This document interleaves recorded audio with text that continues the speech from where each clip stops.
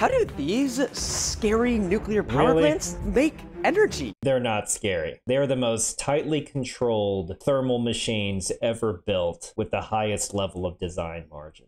Enter Albert Einstein, smart German scientist dude. Hello? Remember his famous equation, E equals mc squared? So he didn't invent the nuclear plants, but that equation does explain why nuclear reactions release so much energy. Energy equals mass times the speed of light squared, which in non-sciencey terms means there is a lot of energy and not a lot of mass. So look at this. Sort of, but reactors do not directly convert mass into energy. That's describing a matter-antimatter annihilation reactor that you see in Star Trek. It's really delta mc squared from a mass defect, that is to say 0.1% of the fuel's mass. Still way more energy dense than any other modern source, though. A nuclear reactor. Inside, you've got these rods filled with uranium surrounded by water. Now, turn it on, Albert. It just shot out a little neutron pulse. No switch is going to fire neutrons. Neutrons are going to come from startup neutron sources. That smashes into one of the uranium atoms. This releases a whole lot of energy and sends 3 more neutrons flying off.